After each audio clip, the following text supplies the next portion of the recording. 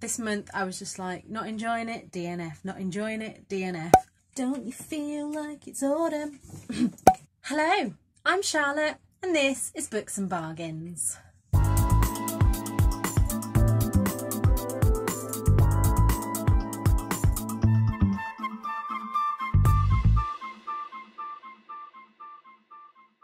Today I'm coming to you with my August wrap-up. Now, August has been a bit of a Marmite month for me in that I've either loved books or hated them. There doesn't really seem to be much in between. So I haven't looked at any stats this month, which I know gets me bad booktuber award, but I haven't. I just know that I've read 17 books, DNF'd 4. This month I was just like, not enjoying it, DNF, not enjoying it, DNF. However, there are a couple that I didn't DNF that I probably should have done, but we'll get into that. So let's start at the bottom and work our way up, and we will start with my DNFs this month. So the first one that I DNF'd is Geekerella. I know that this is pretty well loved on BookTube, but I just didn't get the hype. I thought the characters were boring. I think because I'm not interested in conventions and things, I just wasn't interested. So I DNF'd that one because I kept trying to pick it up and I'd read a couple of pages and just be like, no, this is not for me. So that one was DNF'd. The next one that I DNF'd was Fearless, How to Win at Life Without Losing Yourself by Dr. Pippa Grange. I really thought this was going to be amazing, and this was part of a tandem collective read-along. However, this was all about sport and business, and look, there's nothing about the cover that would tell you that. And it says about people being held back from the fear of failure, which, hands up, I definitely am, but I just couldn't get into this one. The next one that I DNF'd was Anne Gosling's The Shadow Bird. This was kindly sent to me by Legend Press as part of their blog tour. And there was nothing particularly wrong with this book. I just didn't want to pick it up. It follows a psychiatrist who is assessing a case of a man who is up for being released, but he apparently murdered his family, and it happens to be in the town where she grew up. So there was this kind of intrigue about that, but I wasn't intrigued enough to keep going. And a lot of my friends who read this said it was pretty meh, so I didn't want to invest in something that I just wasn't feeling. And the last DNF this month was The Nakano Thrift Shop. I'm really disappointed that I didn't like this one, because I wanted to love it. Again, it was another tandem collective read-along, and I really thought that I would love it, because it's me in a book, as I've said in plenty of other videos, but it just fell flat. There was just really nothing happening, and I think I got about halfway through and I was just like, no, don't want to pick this up again. I'm trying at the moment to finish all my books each month. I don't like taking them over into the next month. I like to have a clean slate. 1st of September, boom, new books, which I did actually do this month. There was only one that I carried over, two, sorry, that I've carried over, and they're both non-fiction, so that's okay. For the record, it is the 2nd of September when I'm filming this, and I am feeling the autumn vibes right now. I literally have just bought this dress and this. You will see these in a thrift haul soon. But anyway, I digress. I didn't rate any books 1 star this month. Generally, if they were going to be a 1 star, they were DNF'd. But I did read 4 2-star books, and all 4 of these were on NetGalley. So thank you very much to the publishers for sending me these books, but they just weren't my cup of tea. Number 1 of those is The Baby Group by Caroline Corcoran, I think it is.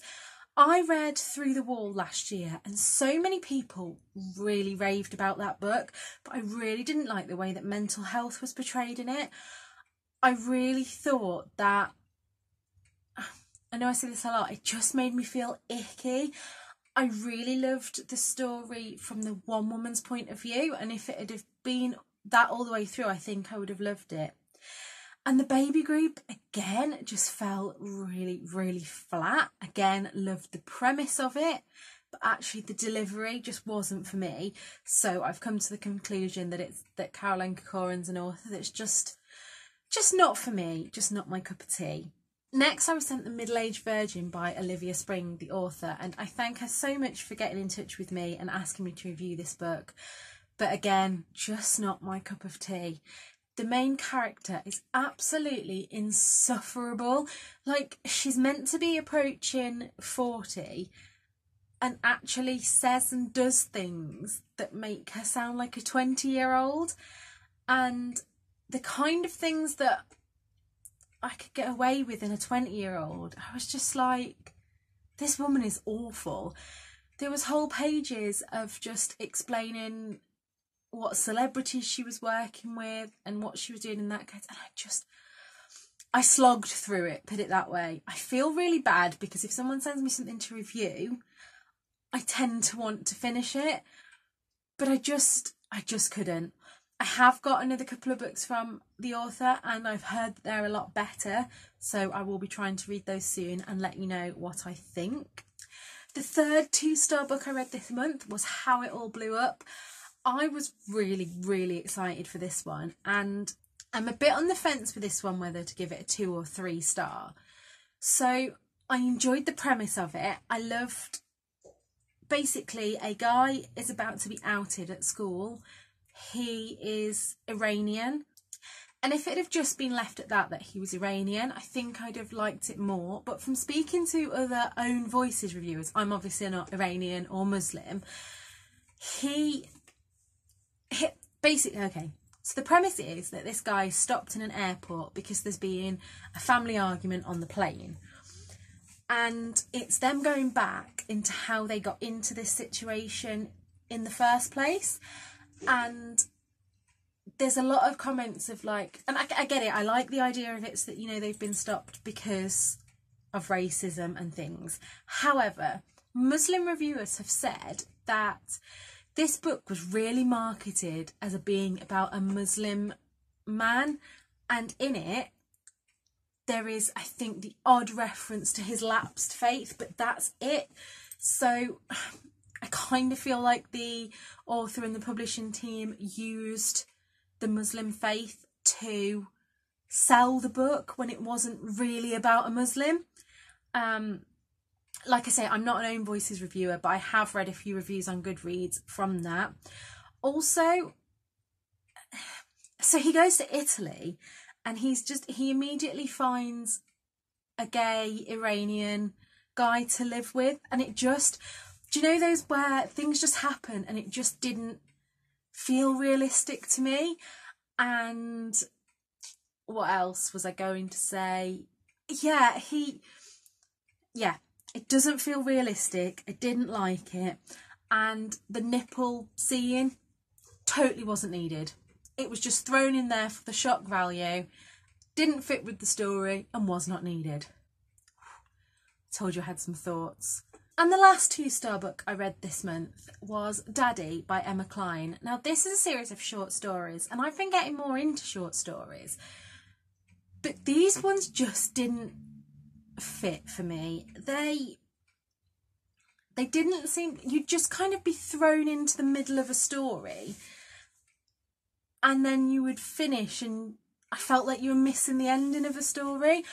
I really like starting new books, which is why I think that I like short stories so much, but I like them to be a rounded story. One that I really loved earlier in the year, I read Salt Slow, and each of those stories felt finished to me, whereas this didn't. However, it did show me that Emma Cline is a fantastic writer, but I just didn't like this collection. My 1 3-star book this month is also on NetGalley, and this was The Cheerleaders. I requested this one because it was sold to me as kind of for fans of Karen M. McManus, which I'm a massive Karen McManus fan, have loved everything that I've read from her. However, do you remember going to like British seaside places where they would have, this is going somewhere, I promise, where in the grab machines they would have, say, a Tigger and a Winnie the Pooh, but it was a bit of a poor knockoff of one? That's what I felt this book was. I thought it didn't have the intrigue of a Karen McManus. It wasn't written as well. Good story, but yeah, a bit of a knockoff, a bit of a cheap knockoff of a Karen M. McManus book, in all fairness. Also, don't know why this was on NetGalley. I thought it was a new release, but it's been out ages apparently, and a lot of people have also said the same. So I gave that a 3-star because I did enjoy it, but didn't need to read it when I've already read Karen M. McManus books. They were just too similar without having the wow factor that those books had for me. So that was that. On to 4-star books now, and I read Noah Could Never by Simon James Green. Can't really tell you too much about this one without giving spoilers for the first book. So let's just say, if you enjoy, what I said about the first one is imagine Will from The In-Betweeners, but he's gay, trying to figure out his sexuality. That's what you get in this book. I didn't love this one quite as much as Noah Can't Even. There was just a little bit of the sparkle missing for me, but actually was a very good book. I also read and really enjoyed Sing by Vanessa Jones. Again, I can't work out when this is being released because I thought it was a new release, but from NetGalley it doesn't seem to be. However, Sing is about a young girl who has lost her mom and is really struggling to then sing. She gets into a drama school in London and she thinks that she's there rather than on merit for who her mum was, as her mum was a ballerina. However, there's just everything in this book. There's a lot of great representation. There's a lot of musicals references. If you didn't know, I'm a massive musicals fan. And I have already pre-ordered the second book in the series, so you know it was good. I then also read After the Silence by Louise O'Neill. This book was pretty damn good. I haven't read any Louise O'Neill, but Victoria keeps telling me that I need to read Only Ever Yours, and I'm on the lookout for it. However, this book, you know from the beginning that Nessa Crowley has been murdered, and on the 10th anniversary of the murder, a film crew want to come to the small island where they live and find out really what happened. And through it, there's some brilliant themes woven in about sex shaming and things like that. And I don't want to say too much because it's the same with any kind of thriller mystery. You don't want to give too much away. But I found that book really something special. And then another 4-star read, which was a bit more light-hearted for me, and that was Meet Me in London by Georgia Toffolo, again sent to me by NetGalley. I love Toff. I used to watch a lot of Made in Chelsea, haven't watched it for years, but I watched her in The Jungle, and I just think that she's just one of the sweetest people. Like, there's just something about her that lights up a room, and this book was exactly her bottled in a book. I was a bit nervous going in because I wanted to love it because I love her, but actually I did love the book. The girl can write, put it that way. What can I say? Yeah, so the main character is a designer in London, and at the very beginning of the book enters into a fake romance, which is another one of my favourite tropes. And during this fake romance, they obviously end up falling for each other, but neither really knows if the other one is falling for them like they're falling for them, if that makes sense. So I really enjoyed that. Now, on to the 5 stars. There's no oddities apart from the very last one is going to be the best book that I read this month. So the first 5-star read was actually from NetGalley, and this was actually the very last book that I read this month, and that's Bella Osborne's One Family Christmas.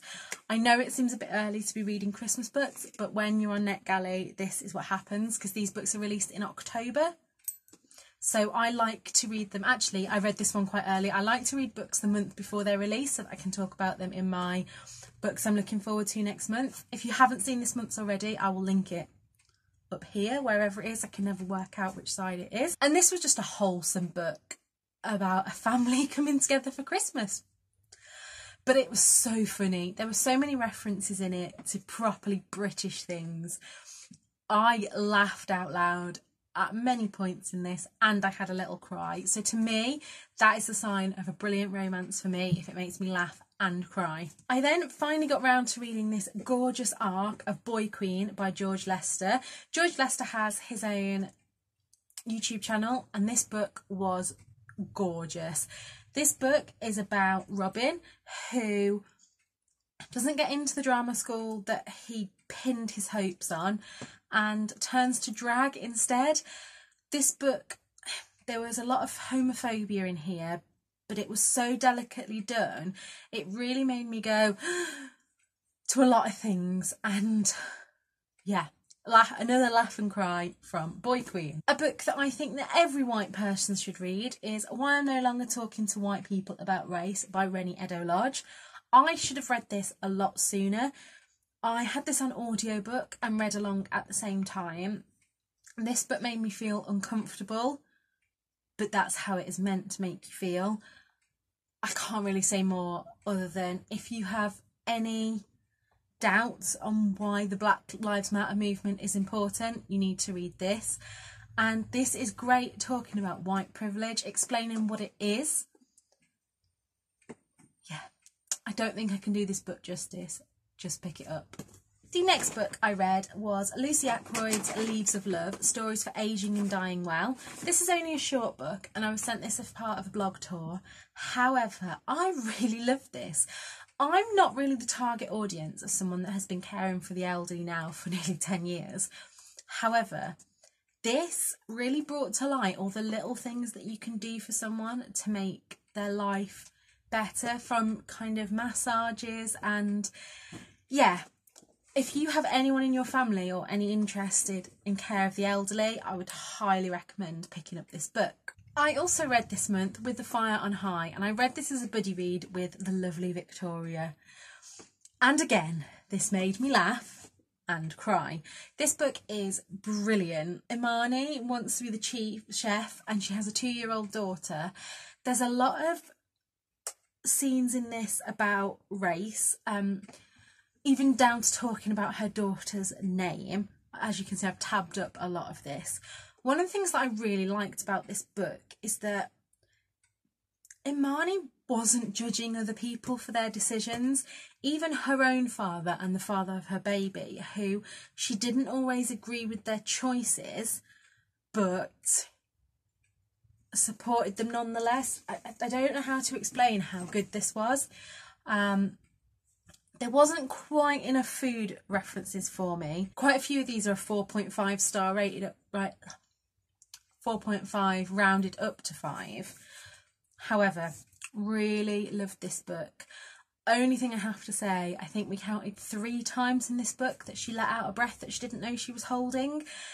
And me and Victoria have talked at length to each other about how that makes me cringe more than anything in any book, is somebody letting out a breath they didn't know they were holding.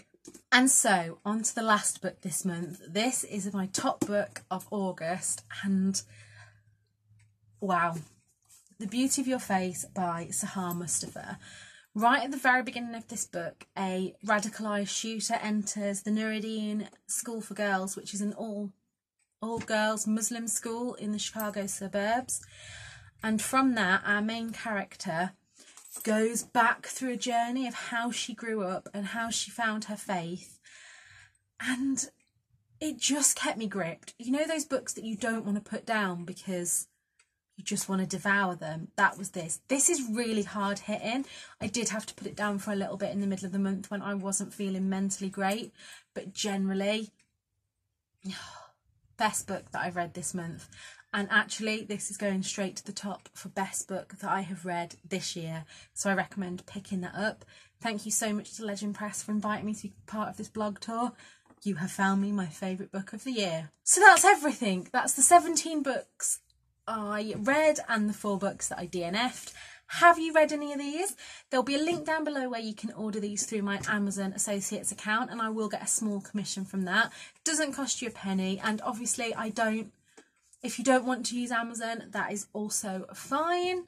Until next time though, look after yourselves, and if you did like this video, please consider giving me a thumbs up below, as it really helps my channel to grow. Bye!